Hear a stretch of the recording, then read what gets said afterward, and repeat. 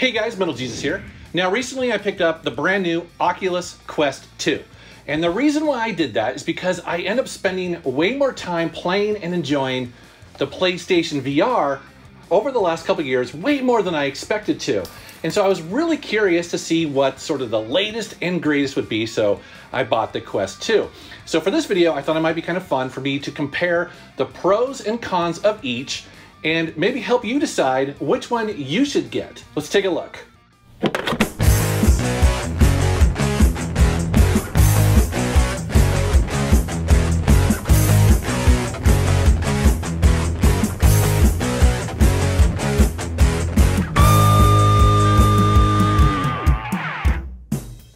All right, so to compare these two, I'm gonna break it down into categories. I'm gonna compare the hardware, the controllers, the ecosystem and setup, and then of course the games. Starting with the hardware, the attractive part of the Quest 2 is its all-in-one design, meaning that you don't need a computer, you don't need a console to use the Quest 2. This is really huge, you guys, because one of the most annoying things about the PlayStation VR from the beginning is that you have to have it tethered to a PlayStation 4 to even get it to function. It needs a PlayStation 4 to play, which is frankly really cumbersome, really annoying. So it's nice that the Quest 2 just doesn't have any wires.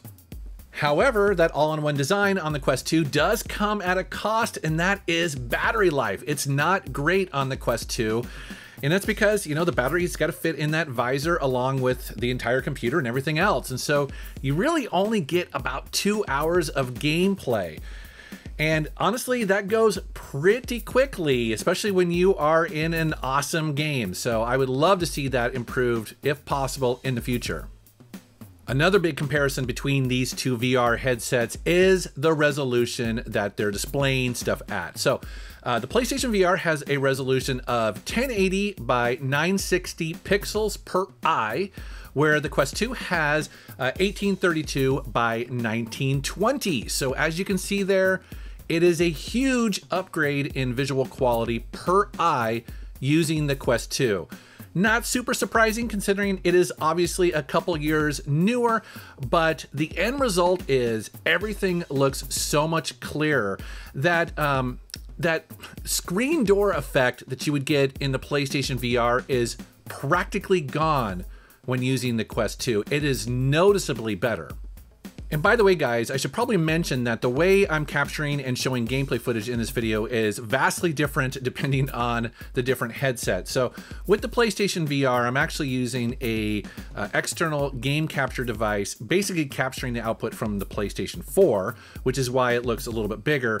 But game capture is built into the Quest 2, and what it does, it actually captures just one of the eyes. And so that's why it looks a little bit, you know, narrower. So just be aware that that's kind of what's going on here. The next thing I want to compare between these two is the comfort level wearing these VR headsets on your head. Now, the PlayStation VR, I feel, is extremely comfortable, and it's been that way since day one. It just goes on, it's really well balanced, it doesn't hurt your head or give you a headache after a couple hours. At least that's been my experience and people that I know who have used it. But that has not been my experience using the Quest 2 out of the box, and there may be several reasons for that. I think one of the obvious reasons being, again, that it's an all-in-one solution, meaning that there is, I assume, a printed circuit board in there as well as a heavy battery all in that front visor. So it's not balanced when it goes on your head like the PlayStation VR. And out of the box, it kind of digs into your forehead a little bit. I was actually getting a bit of a headache, which is something I never got using the PlayStation VR. The other thing being is that it comes with a pretty cheap and chintzy fabric strap. When you buy it stock, you know, out of the box. It's not great. It doesn't provide a whole lot of support to your head. And so many people recommend that you get the optional Elite head strap, but get this, it's $50 extra. Wow, that is painful to the wallet and frankly a little expensive, but I did it, and I have to admit it is worth it. So if you find yourself really loving the Quest 2, but you're dealing with that cheesy fabric strap that it comes with, you might consider upgrading, I guess. And so now let's take a look at the controllers. And this is my first time messing around with the Quest 2 controllers that come in the box. And I have to say, actually, they're nicely designed and they work really well, even though they look a little bizarre with that circle on the top there. But I guess it uses it for motion tracking and distance tracking when you have the headset on. Plus they have all the buttons and controllers that you want, and the batteries in there actually last forever. So while, you know, the visor only lasts for a couple hours, it seems like the batteries in the controllers actually last for weeks or months. It's very impressive. Now, when it comes to the PlayStation VR, well, you have a couple options here. So obviously you're going to be using the PlayStation 4 controller, which is great. And obviously I love it. It works really well in 99% of the VR games. However, there are a handful of PlayStation VR games out there that either support or will require the motion controls. And you see them here. These were originally launched for the PlayStation 3 and they work, but they're not as good or as ergonomic or as nice looking, I think, as the Quest controllers.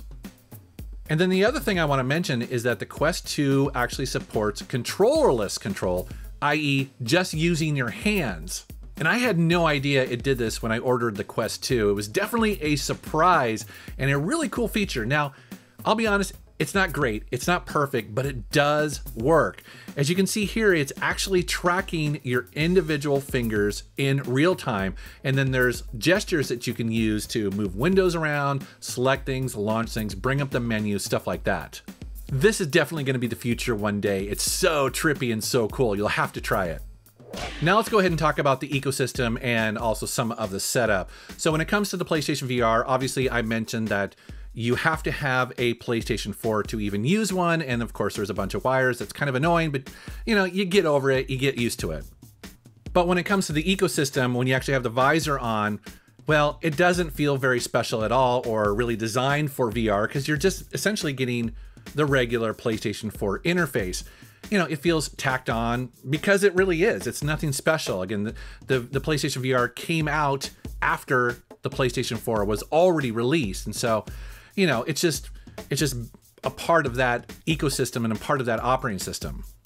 And the reason why I mention this at all is because when I put on the Quest 2, I was blown away by how immediately it transported you into another world. And that's where everything that you do using that device exists. It's so much fun to explore. And it's more than just games because you have things like a virtual movie theater where you can watch movies, TV, and even trailers, but you're sitting in an environment like a movie theater with complete strangers, or you can actually like, you know, host a private party with friends or family. Immediately, I was just, again, blown away by its entire experience. It kind of reminds me a little bit of what Sony tried to do on the PlayStation 3 with their Home app. Do you remember that? That was their graphical interface that they, you know, kind of advertised that people would be launched into and you'd hang out and, you know, watch movies or play games and stuff like that. Well, the Quest 2 is doing that.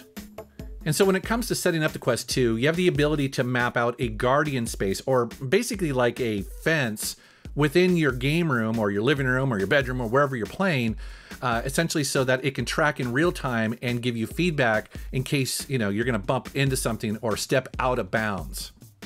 Now, what's interesting about the Quest 2 is that you have a pass-through mode, which allows you to look through the cameras on the front of the visor into your real world space. Now, it looks kind of fuzzy in black and white, and it actually doesn't allow you to video capture that part of it just yet. So what you're seeing here actually is my recreation of what that looks like with the visor on, but it's super handy because again, you can set the guardian fence so that you don't bump into anything. Plus, at any time, you can just like double tap the side of the visor, the headset, and you can go into that mode. So if someone's calling you, you can actually quickly look at your real phone. If you want to pick up like a remote, or you just want to check the room to see you're in the correct space, or maybe the dog walked in or your wife or whatever, it's really nice that it has that. However, there is one huge gotcha when it comes to the Quest 2 and setup, and that is it requires a Facebook login. Yep. So that really sucks, and it may be a deal killer for some people out there. You know, Oculus is owned by Facebook, and I guess in the past they said that they would never require a Facebook login, but of course now with the Quest 2, they do require you to have one for some reason. Honestly, it's stupid. It's annoying. I don't like it either. But, you know, you have to kind of weigh the pros and the cons, and so for me, I want to use the Quest 2, so I'm using my Facebook login. As to how big of a deal that is, well, that's going to be up to you. Moving on to the games, well, the PlayStation VR definitely feels like last generation. And, you know, that's because it is. And you really see the difference when you swap back and forth between the two VR headsets. You know, I mentioned it previously, you know, those PlayStation VR games, they look pixelated, and they look pixelated since the very beginning. But again, it was doing the best it could at the time. But man, you know, going to the Oculus Quest 2, yeah, it's noticeably better. However, the PlayStation VR already has a ton of great games released for it, both first party and third party. Now, when I was researching this video, I was on Wikipedia trying to figure out exactly how many games were released on each, and they were showing that a little over 600 games were released for PlayStation VR, but when it comes to the Oculus Quest, both 1 and 2, which the Quest will play, it'll play all of them, there was only around 200 games, so significantly less. And don't forget that there's been some physical releases of PlayStation VR games, which you see here, which is great because, again, you're going to be able to play these 5, 10, 20 years in the future.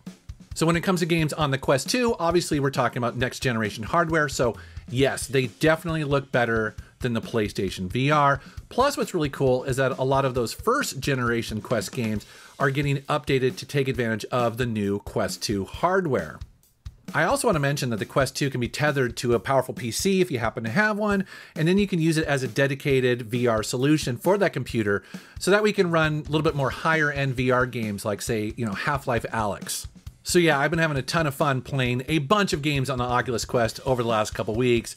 Now, it is kind of a bummer that the game library isn't as big as the PlayStation VR, and let's be honest, there are some great exclusives for the PlayStation VR, but that's okay. I mean, the Quest 2 just came out, and it'll be interesting to see how well it's received, and maybe more exclusive games will come to it. So, as you can see, there is a lot to like about the Quest 2, which isn't really surprising considering that as of the making of this video, well, it's the latest and greatest when it comes to virtual reality. But what is kind of surprising is that the prices between the two are closer than you might think. I certainly was surprised when I looked into it. So the Quest 2 starts at $299, but I actually paid for the upgraded model at $399 because it had significantly more internal storage. That's important for me because I end up, you know, playing more games on it, plus I want to be able to capture gameplay footage, and they all get stored on that internal storage, so that was kind of worth it and important to me.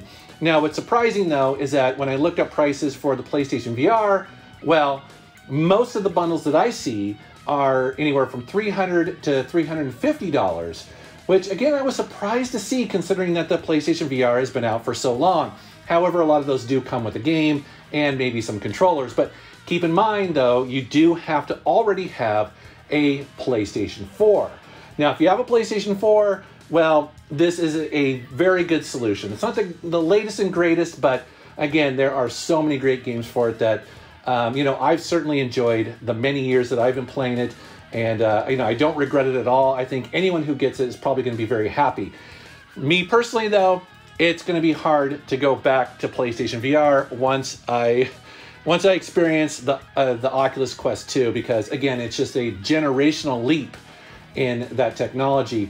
Also, you know, and I mentioned it too, is that, you know, the improved technology in here makes me way less motion sick. Not only me, but actually my wife, Rebecca. Rebecca was barely able to play the PlayStation VR. It made her motion sick almost immediately. Now, the Quest, though, the Quest 2, she loves. She actually, she told me she wants one for Christmas, which is saying a lot because she is not an early adopter when it comes to technology. And so she was really impressed with the Quest 2. She loves it. And so I think actually it's a pretty awesome system if you can get past the whole integration with Facebook. That's a little bit of a bummer, but oh well, what are you gonna do? So anyways, guys, I'd love to know what you think down in the comments below. Are you rocking VR in some form, whether it's the VR or the PlayStation VR or the Oculus Quest 2, maybe something on the PC? Let me know down in the comments below. As always, I want to thank you for watching my channel. Thank you for subscribing, and take care.